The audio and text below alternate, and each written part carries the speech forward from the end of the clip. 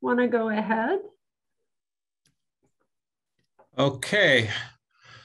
Hello, everyone. Thank you for joining the first College of Science seminar of this academic year. Our speaker today is Professor Rachael Hill from the Cal Poly Pomona Department of History in the College of Letters, Arts, and Social Sciences. I first learned about Professor Hill and her work and her expertise in the history of medicine in Africa when I made some inquiries with a history professor. I had learned several months ago that the history of smallpox inoculation was a little more complicated than I first suspected. The inoculation had actually been introduced to the US about almost a little 300 something years ago by a slave in Boston, and he had learned the technique in Africa. And I realized that vaccines, which are absolutely central to everything that's going on right now in our world, have a much more complicated past than I suspected. So I asked one of our other historians of science on campus if he could recommend a historian of science or medicine who knew anything about this.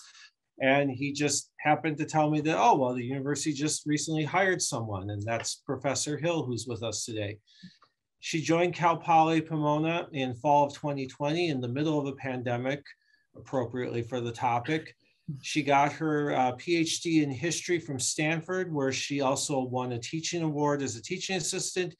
She taught at San Francisco State University for a bit before coming here. She also graduated from San Francisco State with her bachelor's and master's in history. Her dissertation research in history was focused on the history of medicine in Ethiopia in the 20th century. And she has studied and lived in Ethiopia to develop proficiency in the Amharic language. And she's published on bioprospecting, drug discovery, and plant-based medicine. So with that, I will turn things over to Professor Hill. Thank you. Thank you so much for that introduction. And thanks to everyone who showed up today. So before I begin our story about smallpox inoculation and its introduction into colonial Boston by an enslaved West African, I thought I would say a few things about why a historian is over here talking to you in the College of Science, and just sort of how I became interested in the history of science and medicine. So I was a history major at our sister CSU, San Francisco State. As an undergrad and a master's student, I was broadly interested in the history of European empire in Africa and beyond.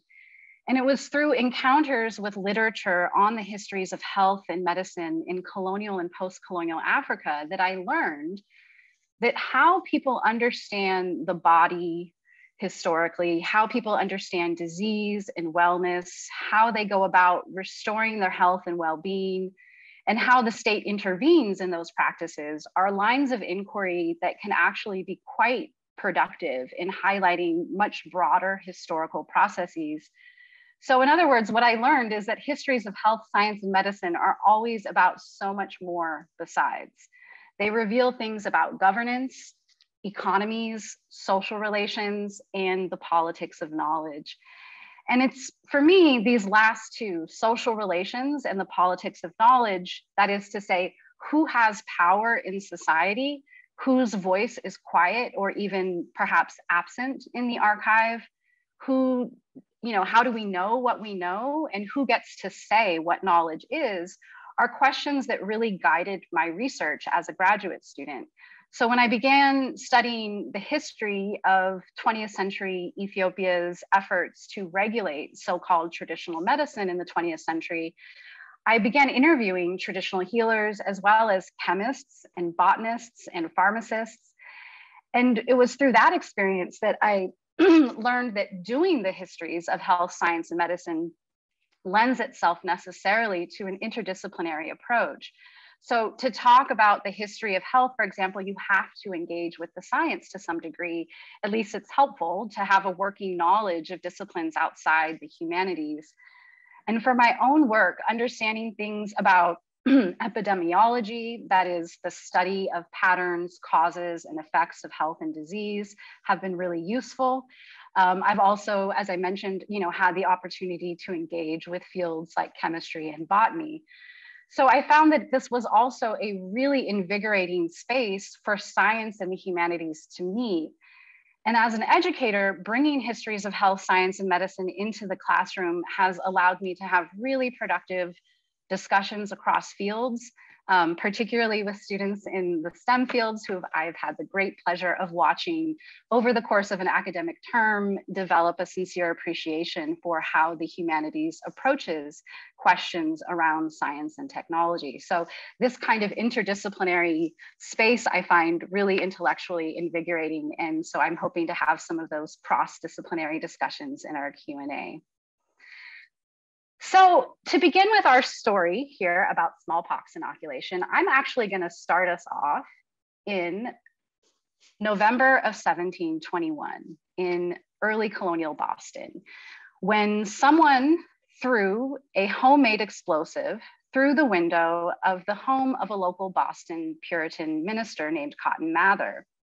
Now, attached to the explosive, which fortunately for the minister did not detonate, was a note that said, "Cotton Mather, you dog, damn you, I'll inoculate you with this, with a pox to you." Now, this was the response to Cotton Mather's active promotion of inoculation for the disease smallpox. Inoculation is the method of introducing some material from a sick person's smallpox blister into an open cut of a healthy person so that they might hopefully contract a mild case of the disease and then develop immunity thereafter. Now, this was a very poorly understood medical technology in colonial America and Europe. And this method that Cotton Mather had been actively promoting around Boston, as well as in correspondence with physician scientists in England, had been taught to him by an enslaved African man who he owned as property. The man, whom he called Onesimus, had learned this preventative medical technique in his homeland, likely somewhere in what is today Ghana, West Africa. So smallpox deaths were really common in colonial Boston. And when this unexploded homemade grenade flew through Cotton Mather's house window, a smallpox epidemic was raging. This particular smallpox epidemic that hit Boston in 1721 was one of the most deadly epidemics of the century in colonial America, but also it was the catalyst for the first major application of preventative inoculation in the North American colonies. Now, this method of inoculation taught to colonial Bostonians by an enslaved African in many ways laid the foundation for modern techniques of infectious disease prevention. And the contentious public debate that accompanied the introduction of what was at the time a very poorly understood medical technology has some very interesting similarities to contemporary misunderstandings about vaccination. Also, I'm particularly fascinated with this story because of how it reveals the relationship between power and knowledge, which, as I mentioned, is sort of an interest of mine, right? So whose medical knowledge is considered scientific? Who gets to be an expert? Who is an arbiter of that, right? Like who decides what is good medical practice and what isn't? As I've already mentioned, I find the answers to those kinds of questions to be quite revealing of certain poignant things about the nature of power in the production of scientific knowledge. So before we continue this story in colonial Boston, I think it's worthwhile to say a few things about smallpox so we all know what we're talking about here. It's an infectious disease caused by one of two virus variants, both called variola. It's a very old disease and it's an old world disease, meaning that it was not endemic to the Americas, right? So the earliest evidence we have is from mummified human remains found in Egypt. The risk of death after contracting the disease was about 30%, but the risk went up considerably for vulnerable populations. So small children and babies were particularly vulnerable. And it initially causes feelings of malaise, fever, aches, vomiting, but a skin rash then develops, which turns, of course, into these fluid-filled pustules. And people who survive, if you're lucky enough to survive, you tended to have severe scarring, disfigurement, and sometimes even blindness. So this was really quite a dreaded disease. And historians tend to agree that the spread of smallpox globally is related to the growth of human populations and increased mobility and exploration. So certainly the expansion of trade routes over the centuries seems to have led to the spread globally. Some sort of watershed moments that historians have marked is the 7th century Arab expansion, when it seems to have brought smallpox into parts of Northern Africa, Spain, and Portugal. The 8th century expansion of the trans-Saharan caravan trade, of course, which was linked to Mediterranean sea trade routes, which were linked to even larger land-based trade routes. And then by the 15th century, you have Portugal occupying parts of Western Africa, and you see smallpox outbreaks related to those interchanges. And then by the 16th century, significant number of European settlers began settling in the Americas. Of course, also this is the time when shiploads of enslaved African captives are also arriving in the Americas, and this brings smallpox to the Caribbean, Central America, and South America. By the 17th century, you see European settlers and the ongoing importation of enslaved Africans bringing smallpox to North America. And I should mention that this, of course, has really devastating effects for the indigenous population in the Americas, because this was not an endemic disease. So folks who didn't have any prior exposure were this was a particularly lethal pathogen for them. So just in terms of terminology, so that we know the differences between inoculation versus vaccination. I know that this is the College of Science, but I'm not assuming that you're all that you're all in the medical sciences. So inoculation is a word that actually comes to us via Europeans, even though the practice is much older. So in the 15th century, Europeans would use this term to refer to grafting a bud on onto another plant. And so when they encountered a method that was known in Africa and Asia that involved transferring part of a smallpox blister onto a healthy person, they called it inoculation. To make things even more confusing, it's sometimes used interchangeably with variolation, because variola was the virus that caused smallpox. You will sometimes see these terms used interchangeably in the literature, which of course all differs from the modern term vaccination, which I will return to later on in the story about sort of how we got this term. But a vaccine typically is injected. Typically, it contains an agent that resembles a disease-causing microorganism. It can be made, of course, from weakened or killed forms of the microbe, or in the case of the COVID-19 vaccine, right, it's made from one of the surface proteins. So to return to our story of smallpox in Boston, it was nothing new to colonial Boston. It arrived with the great influx of Europeans in the mid-17th century and came back repeatedly, sometimes killing hundreds of people each time. Some might say it was the most dreaded disease in colonial America, because infectious disease was so poorly understood at the time. And certainly for indigenous Americans who had no prior exposure, but also there just weren't a lot of things that people knew to do for it, right? So local leaders did have some public health policies, burying the dead really quickly, flying red flags over the houses so that you would know that someone was infected there, so don't come visit, requiring ships with sick sailors to stop at an island in Boston Harbor and quarantine. But generally speaking, most colonial Bostonians knew that the next epidemic was just over the horizon, right? And certainly in 1721, this ship arrives from the British West Indies with smallpox on board. And despite attempts to quarantine the outbreak, you have community spread and a full-blown epidemic. Now, if you've ever been forced to study early colonial America or the witch trials, the Salem witch trials, maybe you've heard of Cotton Mather before. He was a very influential person in colonial Boston, and Cotton Mather had in many ways been waiting and preparing for this moment in 1721, because this Puritan minister of Salem witch trial fame was given this West African man as a quote unquote gift from his congregation, this man who he called Onesimus. And he asked him if he'd ever had smallpox, if he'd ever contracted smallpox.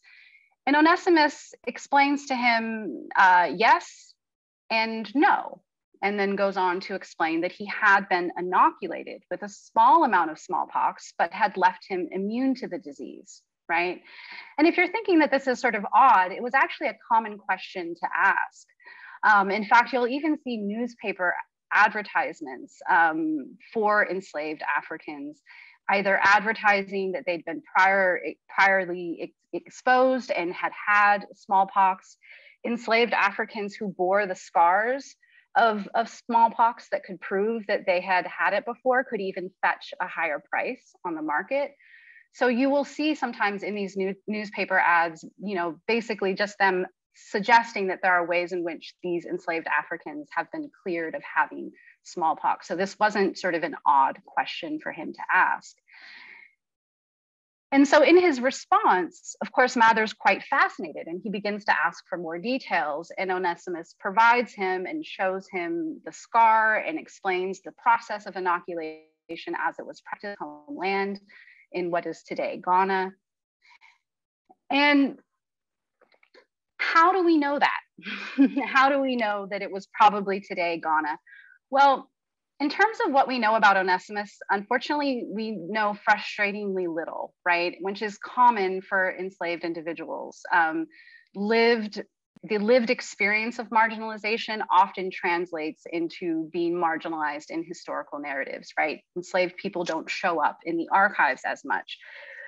We know that he was first documented as having lived in colonial Boston in 1706, which of course was the year that Cotton Mather's congregation purchased him as a gift for Cotton Mather. And we know that Cotton Mather refers to him as Guru Monty. So I should say a few things about that term.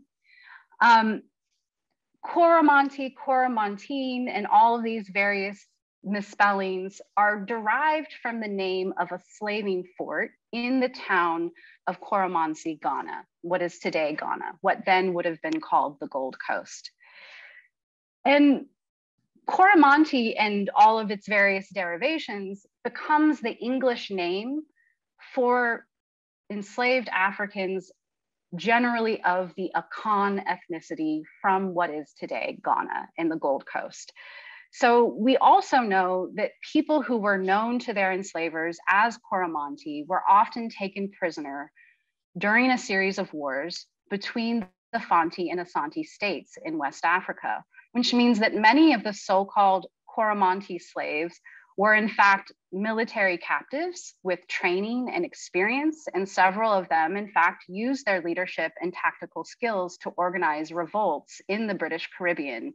So if anybody's interested, you could literally just Google Coromantee Wars and see these various kinds of revolts that have been traced directly to individuals who had this kind of tactical military training in West Africa.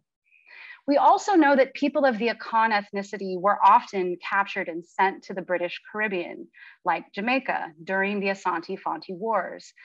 So and then we also know that Onesimus spent time in the Caribbean before he arrived in Boston. So there's a better than average chance that he was in fact a veteran of the Asante-Fanti Wars, although he could also have been a civilian captive.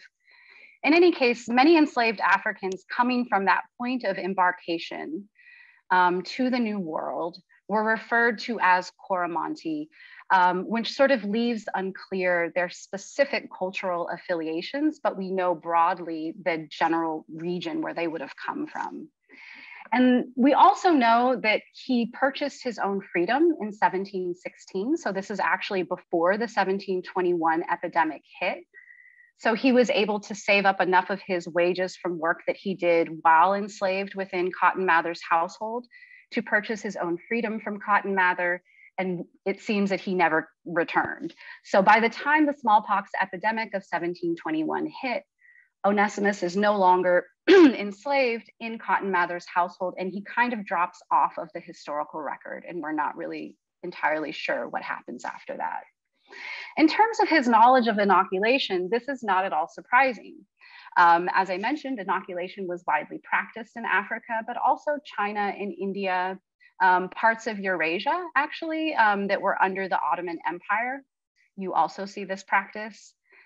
And in terms of its widespread dispersal in pre-colonial Africa, there are two main sources for information about this, and they rely on European accounts. So I would be happy to say a few things about that in the Q&A, but the two sources we have are mainly from European travelers' accounts, and then for the 19th century, you also see missionary accounts who document this practice, right? I would suggest, as an Africanist historian, that the practice is likely far older than this, because Europeans really could not penetrate the interior of Africa until the 19th century. They were not militarily superior, and they did not have malaria prophylaxis until the 19th century. So, you know, relying on European accounts means that we're relying on them being able to actually observe this practice, which most of them wouldn't have been able to do prior to the 19th century. So I would suggest that it's likely a far older practice than the 18th and 19th century. And I'm happy to sort of talk more about that in the Q&A if anyone's interested. Just so you can kind of see a map of the distribution of where these practices are in Africa, or I should probably say where we have evidence of them. You'll notice that there's a lot in the eastern part of Africa. For our discussion today, the points that interest us are the ones that I've circled in red, right? Because individuals from East Africa were not involved in the transatlantic slave system. So they wouldn't likely have been captured and brought across the Atlantic. However, we do have documentation of these practices in Senegambia, the Gold Coast area, what is today Ghana, and also northern Nigeria. And that certainly corresponds to two of the largest slaving ports in West Africa. So these are showing you where the majority of Africans were taken from who ended up in the Americas, right? And I'll also just mention here that it's also a distinct possibility that enslaved Africans learned this technique from other enslaved Africans. So in other words, I'll call your attention to West Central Africa, which is actually the region where the majority of African captives came from, who ended up in the Americas. Yet we don't have evidence of pre-colonial West Central Africans practicing inoculation practices, right? However, it's entirely likely, and again, I'm happy to say more about why I think this in the Q&A if anyone's interested, that Africans learned this technique from other enslaved Africans who did come from regions where this was practiced. So getting back to Cotton Mather and the controversy in Boston, once he inquires about this practice, he begins investigating other enslaved Africans in Boston, and he finds that they too have the marks of inoculation, and he becomes incredibly convinced that this is, you know, a viable solution to future smallpox epidemics. He actually writes his friend in 1716 in England and promises that he would be ready to promote inoculation if smallpox ever visited the city again. He's also, of course, becomes aware of some discussions in England about introducing smallpox inoculation because of the experience of the wife of a British ambassador in the Ottoman Empire who had observed the technique. So when smallpox returns in 1721, Mather writes an address to the physicians of Boston, and he urges them to try this inoculation technique. And in doing so, he records what the testimony that he received was from enslaved Africans. I'm not going to read the quote to you word for word for various reasons, but you can see that I think it's worth pointing out here that Mather is careful to not mention Africans as the inventors of the inoculation. And I think that that's actually kind of important here. Even he isn't necessarily attributing this practice to their intelligence or to their ability to make empirical observations about their disease environment, to their collective knowledge through generations of observing a disease that is, they had far more experience than Europeans did, right? Instead, he sort of credits God, right, with teaching them this. Also, you might notice that he documents this testimony in the dialect, right? So his attempt to capture their creolized, Africans creolized English, a form of English that to many white settlers would have been denigrated and looked down upon as imperfect English, I think really kind of grates against our present day sensibilities, which is why I'm not going to read it out loud. But it's almost as if Mather thought that the sound of their speech would help to validate their testimony, right? To say, look, I got this from them. He also seems to attribute their trustworthiness to a kind of childlike simplicity, as opposed to any form of expert knowledge, right? So the question then becomes, can Africans be trusted as bearers of information that could guard against infection? Well, certainly Mather seems to have thought so, unlike some of his peers who were, of course, the educated elite of the colonies, who looked at African slaves as a highly dubious source of medical expertise. This particular minister did seem persuaded, maybe by the consistency of their one story, also perhaps by the sincerity that he seemed to find in their storytelling. However, most people are not convinced.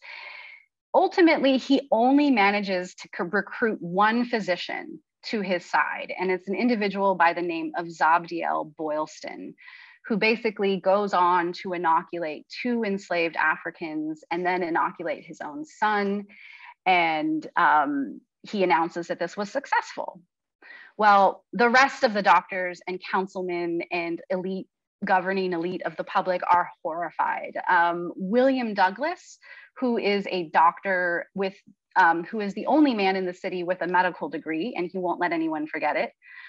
He points out that inoculation remained untested, doesn't hold up to scientific scrutiny, but also steeped in the anti-Black racism of the time, really saw a conspiracy. And he starts claiming that this is a conspiracy for Africans to kill their slavers by tricking them into infecting themselves with smallpox. And there's a local newspaper that is belonging to none other than Benjamin Franklin's older brother, that actually agrees with Douglas, and he begins spreading the word of this alleged conspiracy. Opposition was so strong that Zabdiel Boylston, Cotton Mather's colleague, had to go into hiding, and Mather and Boylston are completely vilified. So why did Boston's colonists meet this proposal with such terror that almost bordered on hysteria? I think that there are multiple reasons. First of all, of course, as I already mentioned, the whole anti-Black racism, the whole idea that they are just trying to kill us, the idea that all Africans are liars is something that also shows up in these pamphlets. Again, anyone who studied early colonial America knows that early American colonists loved their pamphlets. So a lot of this carries out in the press, right?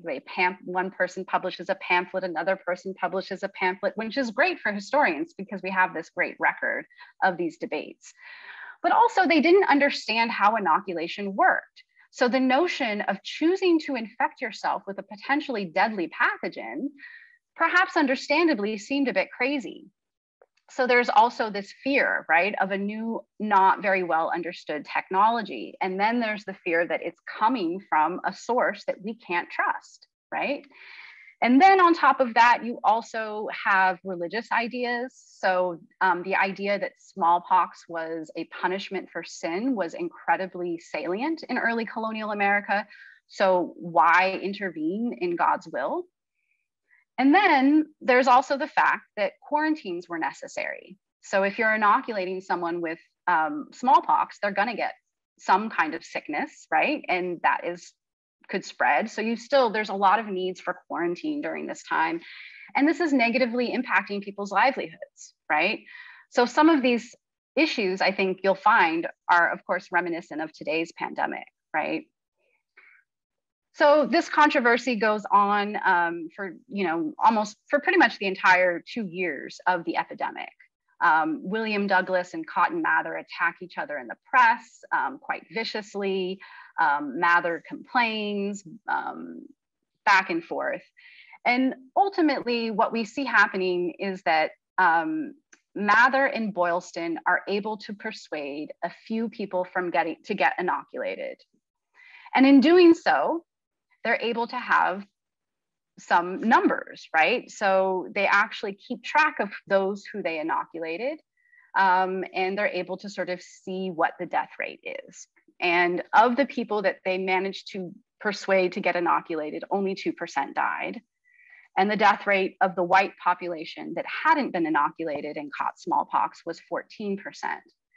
Now, I'll call your attention to the death rates for the inoculated and uninoculated for Black people was much higher. Well, higher anyways, which again is a trend that we see here in the COVID-19 pandemic, right? And quite unsurprising if you understand the social determinants of health. So by 1725, Boylston sails to London to give a report to the Royal Society of London about these inoculations that they performed.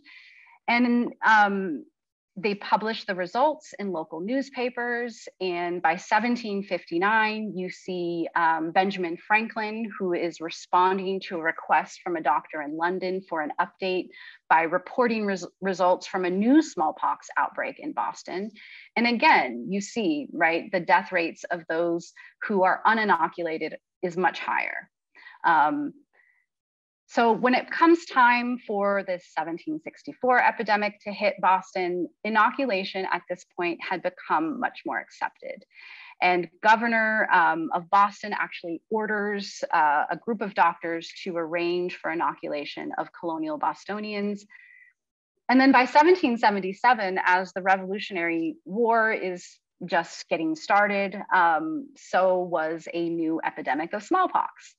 And General George Washington orders the Surgeon General of the Continental Army to inoculate all soldiers coming through Philadelphia. And then by 1789, you see the physician at Cape Coast Castle, which was a slave fort in what is today Ghana, instructed to perform mass inoculations to save not only the slaving company's personnel, but also the enslaved African captives during an epidemic there. And you can see that clearly as inoculation gains public favor, right, as it becomes common practice, the deaths from smallpox go down, right? So in many ways, this is seen as a successful adoption of an important preventative medical technology. Now, I just want to mention that you also, during this time, see colonial authorities beginning to restrict inoculation to licensed physicians of European descent only. So enslaved Africans who continued to practice smallpox inoculation amongst themselves found themselves increasingly subject to colonial control and oversight. You also see during this time some experiments being done. I think that it's easy to think of these inoculations as purely humanitarian efforts and to sort of see how these therapeutic experiments resulted in really important medical discoveries. But it's also important to keep in mind the uneven power dynamics here and the fact that there is something really inherently violent about forcibly inoculating enslaved people for the purpose of reproducing slave labor, right? And then eventually, right before the turn of the century, you have a British doctor named Edward Jenner, who is following all of this new science about inoculation, of course. And he ends up popularizing a theory that actually was also already known to some lay people, primarily dairy farmers, that exposure to cowpox could also immunize people against smallpox. So because the vaccinia virus, that's the cowpox virus, and variola virus, the causative agent of smallpox, are all derived from a common ancestral virus, this means that introducing some bit of cowpox to a healthy person would actually provide immunity against smallpox, and was considered safer in that cowpox usually didn't affect people as strongly as smallpox did. So this is actually how we end up getting the word vaccine. He names this process of inoculating people with traces of cowpox vaccination. So the word vaccine is first referring only to cowpox injections. Of course, we know that this term, of course, gets broadened and is applied to various injections that provide immunity against disease. So I just want to say a few things here. One is, you might think, maybe it might be reasonable to think that this could have led to a less dismissive attitude to African indigenous knowledge. But I think you probably know the answer to this question, and it unfortunately didn't. And this wouldn't be the last time that Africans making astute observations about the natural world and about their disease ecology was dismissed as fiction or untrustworthy, or even superstition. So, for example, Somali pastoralists associated the bite of the mosquito with fever long before Europeans discovered that malaria was caused by a protozoa parasite, right? And you see Richard Burton writing in 1854 that Somali pastoralists making this connection between the bite of a mosquito and becoming ill with a fever was, pure superstition. It wouldn't be until 1880 that a French doctor would discover the malaria parasite and win a Nobel Prize for it. And then in 1897, a British medical officer was credited with discovering that malaria was indeed carried by mosquitoes. But Somalis were not alone in this knowledge that mosquito bites cause malarial fevers. In fact, pastoralists throughout East Africa, Kenya, and Tanzania certainly recognized the relationship between various types of insects and disease. The tsetse fly, for example, is another disease vector in Africa. The bite of that fly transmits sleeping sickness or trypanosomiasis. So East African pastoralists use their knowledge of the local ecology to navigate their herds through various types of pasture in ways that would avoid these kinds of vectors, disease vectors. So it's documented that Africans recognize the causal relationship, even if the causal mechanism wasn't known yet. And I'm also reminded of my own fieldwork experience and interviewing an Ethiopian chemist once who studies Ethiopian medicinal plants. And he told me that the ritualized practice of harvesting certain medicinal plants only at dawn was once dismissed as mere superstition, but that this is actually grounded in good scientific practice due to what he called the discovery of diurnal variation in the alkaloid content of medicinal plants. So in other words, many medicinal plants have stronger alkaloidal content, meaning that they're more medicinally potent in the morning than they are in the afternoon. So this Ethiopian scientist was quite impressed with this. And he told me, we have to pay attention to these things and not be so quick to dismiss them outright. And I would even go further to suggest that even some of these esoteric, more ritualistic medicinal practices in Africa that have been only studied by scholars of culture or religion merit a kind of reevaluation as technology.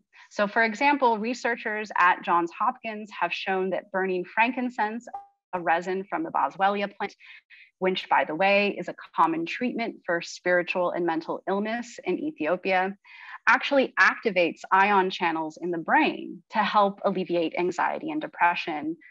So these new understandings of the impact of ritual on human biology also further calls attention to the need to not completely dismiss systems of knowledge that at face value seem incompatible with our understandings. So for example, recent biomedical research conducted at Harvard has shown that rituals actually trigger some specific neurobiological pathways that modulate bodily sensations. So in other words, even the performance of healing without any biomedically defined active ingredient can help produce positive health outcomes because of the ways in which rituals, that is to say, sort of the sensory, affective, aesthetic components, can create measurable changes in our neurochemistry. So I'll just conclude with some final thoughts before we open it up to further discussion and questions about what I think this history can kind of do for us today. First of all, I would say that I think that broadening our understanding of technology helps make visible the ways in which Africans and other people from the global South at large designed technological solutions to address their daily concerns.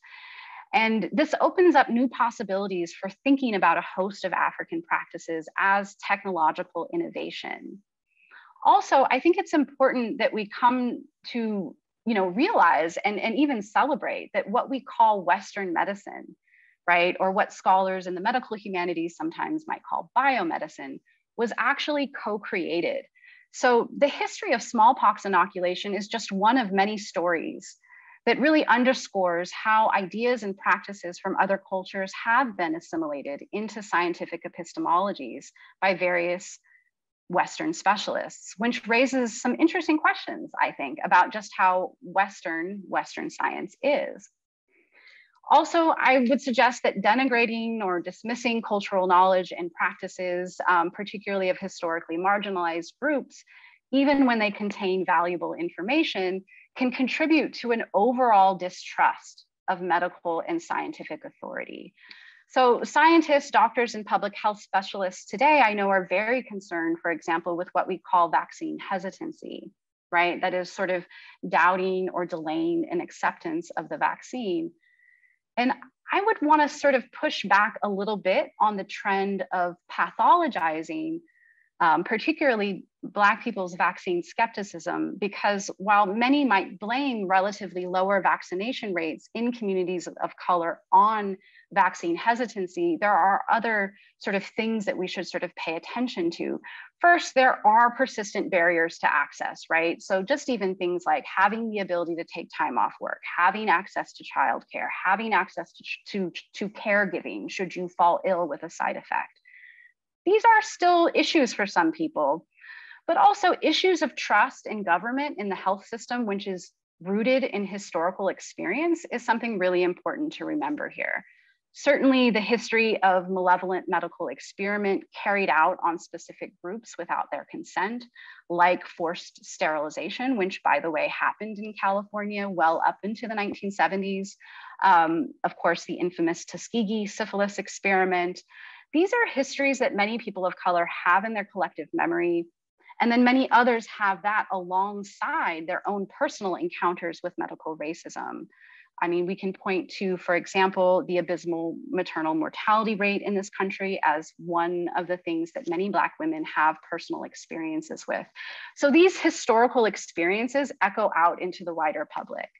And then lastly, finally, I will say a major factor for fueling vaccine skepticism that has less to do with individual behavior and more to do with our information ecology is the spread of disinformation, which of course we know social media companies have been terribly inadequate at tackling.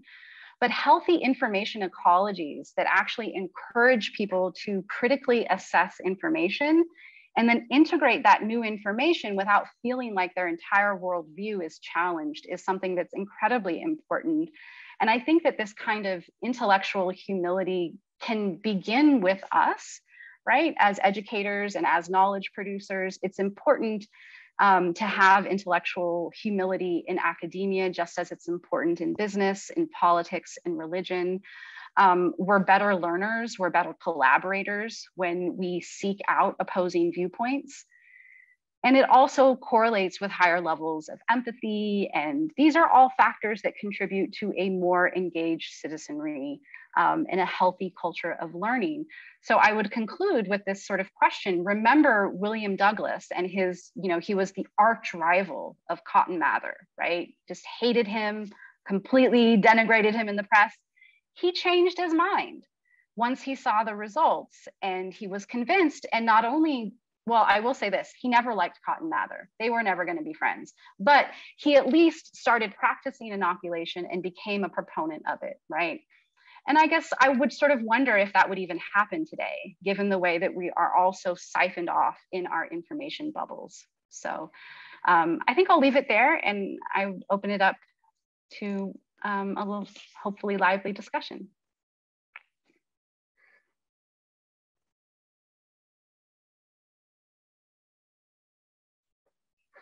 So I'm not sure how the Q&A is handled, but. Well, I have a question. Alex, would you like to lead the Q&A? Sure, I'll moderate. Who spoke up a minute ago? I did. Jacob, go ahead. I'm a student. Oh, okay. I came in a little late on the meeting, but inoculation, what do you mean by inoculation again? Yeah, great. Yeah. So inoculation is the practice so to be clear, this was actually done with smallpox mostly, but also with another disease, which you guys might be less familiar with. It's endemic to Africa, called Yaz. But basically, it's where someone who has an active infection would produce these sort of fluid-filled pustules. And someone would actually take that sore and get pus from that sore and insert it into a cut of a healthy person in order to hopefully create a milder case of the illness, because once you've had it, you would have immunity. Okay, I see. That makes sense. Yeah. Barrett, you have your hand up. Yeah. Well, first, thank you. This was really fascinating. Thank you so much. I was struck by the map of Africa that you showed, that showed the different locations where inoculation was known to have happened. And there were some in the West and some in the East, and then one down in South Africa. And I was just wondering, do historians have any evidence as to whether, exactly, that's the one, as to whether it started in one area and spread to others, or that's a really good question. Yeah. Different groups discovered it independently. Yeah. So I should start by saying that unfortunately there isn't a lot of research on pre-colonial smallpox inoculation practices. So as I understand it, the main source we have is through these European accounts, which of course come much later. They oftentimes do describe the methods though, which is helpful. And so you see a lot of differing sort of, you see enough differences in the exact method to suggest that there might have been independent innovation here, right? So again, this is kind of an ongoing debate and there isn't enough research on it, but there is some suggestion that along the Horn of Africa and the east coast of Africa, that it might have been a result of contact with Arab and Persian traders. Because there was an ongoing exchange between the Arab world and the Horn and the Swahili coast that dates back long before European arrival. And so you do see a lot of cultural interchange happening as a result of that. So some people have suggested that, this clustering around the Horn and East Africa is sort of, resonates with that. That this would have been sort of along these various trade routes. So that's one suggestion, but I don't think that there's any evidence that it transferred from, say, East Africa to West Africa, in part because the methods would be a little bit different. Some of them would use the scabs. Some of them would use the active pus. Some of them would use different parts of the arm. And it's true that these changes could have happened over time, just naturally. But we tend to sort of think that independent innovation is likely, but that there could also be some of this kind of like one group to another that happened through trade, particularly the Swahili coast trade and Indian Ocean trade. Yeah. Before I get to a question in the chat, I want to follow up on that. You mentioned that it also had been observed in the Ottoman Empire. I would have thought that the Ottomans would have pretty extensive record keeping. What do we know about the time in which inoculation was developed there? That's a great question. And I wish I could answer it for you, but I'm not a specialist in Ottoman Empire history. I could actually ask, so I do know that the evidence we have for it being practiced in the Ottoman Empire does come from some manuscripts. Yeah, so I do know that there is written documentation of that dates at least to the 16th, 17th century that are Ottoman manuscripts. But yeah, that's a great question. And one that I think that an expert in the Ottoman Empire would be better qualified to answer. But I'm actually interested in something I want to follow up on with my colleagues. Yeah. I mean, just the fact that it's apparently so widespread in East Africa, which is somewhat closer to Ottoman lands, seems at least suggestive of some sort of communication there. Yeah, you know, I'm less inclined to think that the transference from Turkey to East Africa makes sense, and more inclined to think that the Arab and Persian transfer to East Africa makes more sense because of the direct contact and the long-standing interchanges. However, it's also possible that there could be this Arab, Turkey, Africa, right? So it's a little bit difficult for me to say without more information about the Ottoman sources. But I'm less inclined to think that it makes sense that there would be a direct transfer from Turkey to East Africa than there would be from the Arab world. Yeah. All right. Before I get to another hand that's up, there's a question in the chat from Dennis Nielsen. Why is it that the history books, or maybe I should say the history books that those of us who aren't historians who only learn about this in K through 12, why is it that the K through 12 lessons only talk about Edward Jenner and none of the precursors?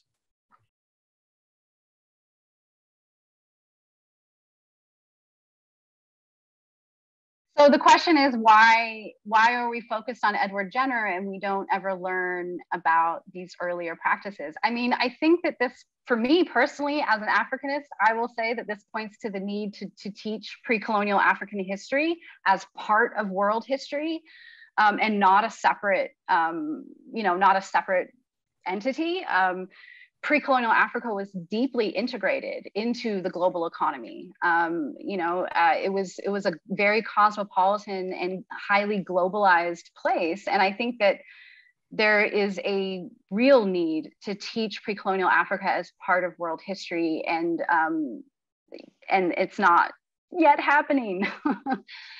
I do it when I teach world history, but that's at the college level. So in terms of how this trickles down to K through 12 curriculum, yeah, that's a really important question. I know some Africanists who have been involved in producing great classroom material for K through 12 classrooms, mostly for sort of secondary though, right? Secondary education. These are folks that are mostly producing stuff for high schools. And that's something that I'm also very much interested in. So at least that we can kind of have lesson plans and material available that is open source for K through 12 teachers to get, so they don't have to sort of, go and get graduate training in African history. They can just sort of rely on lesson plans that are developed by experts. And so this is a project that I'm actually interested in. Then I want to ask a follow-up on that before I get to Alice Tokunaga. Given that there's a tiny bit of attention to African American history in K through 12. I mean, it's a very select canon, but it's there. There's a tiny handful of names that everyone learns. Why isn't Onesimus one of those names? Yeah, another great question. he's known in Boston. Fair enough. I did find that there was some, I don't know, there was some gesture that the city of Boston made, which is nice, right? And maybe he does get taught in Boston public schools. I don't know. I'm from California, Bay Area. So certainly I did not learn anything really about, personally, myself, really about African-American contributions to science and to our nation generally, really, until high school, personally. So I think that, again, that there's a real need to think about not just, pre-colonial Africa being taught as part of world history, but also as African-American contributions or African-American history being taught as part of American history, right? And not as a separate thing that we do when it's Black History Month, but actually as part of the formation of this country. And I would also suggest as something other than just an object of slavery, right? That there are, when we talk about African contributions to the Americas, we can talk about it as something that's not just their labor that they provided. They provided their knowledge, their expertise as well. All right, then Alice Tokunaga has a question. Yes. Can I jump in also? Oh, sorry. Hello? Oh, first of all, thank you so much for their very interesting talk. I actually wanted to know, so you mentioned the Ottoman Empire, you don't really know much about it. I heard that in the harems, they used to inoculate the women with the scabs. Yeah. Right? Yeah. Yeah, that makes sense to me. Yeah. Like I said, there were different methods. So I think that the Ottoman might have waited for the sword to scab over, and then they like ground up. Is this what you heard? Would they grind the scabs into like a kind of powder? I think so. Yeah. And then there was still, a high level of mortality, I think. Well, my actual question was like what, so you know how tuberculosis is supposed to have come from close proximity with cows, and so is smallpox related to cows because of the cowpox? And yeah, well, so this is where I'm also slightly out of my area of expertise because I'm not a virologist, but yes, they are relatives. I'm not. My understanding is that they seem to be derived from a common ancestor, right? So not necessarily that smallpox derived directly from cowpox, but they may be both descended from a common ancestor. One set of mutations made it more effective at infecting cows. Another set of mutations made it more effective at infecting humans. So I don't know if that sort of helps. Thank you. Mm-hmm. Yeah. There was someone else who wanted to jump in before I give Jacob a second question. We'll have to see about the time. Who was it that wanted to who tried to jump in a second ago? Can you hear me? Yeah. Okay. With reference to the Ottoman Empire, I'm a historian of microbiology, also a Cal Poly graduate, and I am not a specialist by any means in the history of the Ottoman Empire, but I had taught my students pretty routinely that the whole business of variolation is clearly established in an early period of what we would have called Anatolia, or now Turkey, back into the 14th century, most likely, and that in fact, that wasn't mentioned at the beginning of the talk, which was a wonderful one, by the way, and thank you. I just wondered why that wasn't brought up, because it's been my belief, at least, that that it's a Turkish invention. One can go from there and see what we can do with that. But again, thank you so much, and let's talk more about the Turkish connection if we can. Thank you. Absolutely. I'd be curious to know what the source is.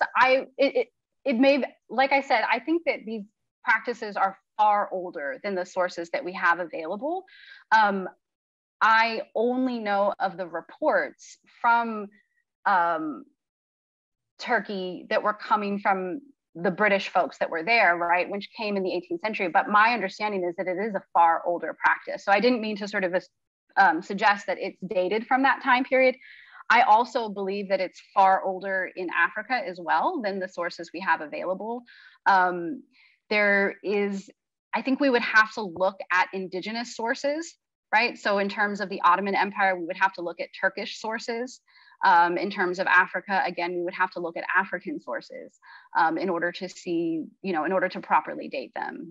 So yeah, I'd be interested to know what the 14th century source was. If you are willing to share in the chat, I'd be very, very interested. Yeah. All right. Well, it's after 5. I don't know, Dean Baskey, do we have time for one more question, or do we need to wrap this up? Why don't we do our last question and then wrap it? Okay, Jacob, go ahead. Okay, well, it's kind of 2 questions now because, I did come in late, so I apologize for that. I was no just curious about the flow of the spread of the on that map, actually. Like, what if you could just go over again, because you talked about the trade and why the left side circled, I guess, because. Yeah. So I was circling the regions in West Africa because that was pertinent to our discussion about transference across the Atlantic, right? Because generally speaking, East Africans were not forcibly transported across the Atlantic in the transatlantic slave trade. So in terms of sort of connecting pre-colonial African practices to the practice of enslaved Africans, that's why. And in terms of like the dispersal of practices, it's not clear that, it was a one-to-one kind of exchange. Like it started here and it spread to there and spread to there. As I mentioned earlier in the Q&A, it's very likely that there's independent innovation happening, right? You see this with other technologies. For example, iron forging was independently innovated in East Africa and West Africa. And we know this because of different methods and so forth, so. Okay, thank you. Yeah. All right, with that, I think we should wrap up. But thank you so much, Professor Hill, for your time today. I certainly learned a lot. I can tell from the questions in chat that a lot of other people did as well. And this is clearly a story that we all need to learn much more of because it is very, very, very relevant to everything going on right now. So let's all thank Professor Hill. Thank you. Thank you. Thank you, guys. Thanks for having me. It was a pleasure.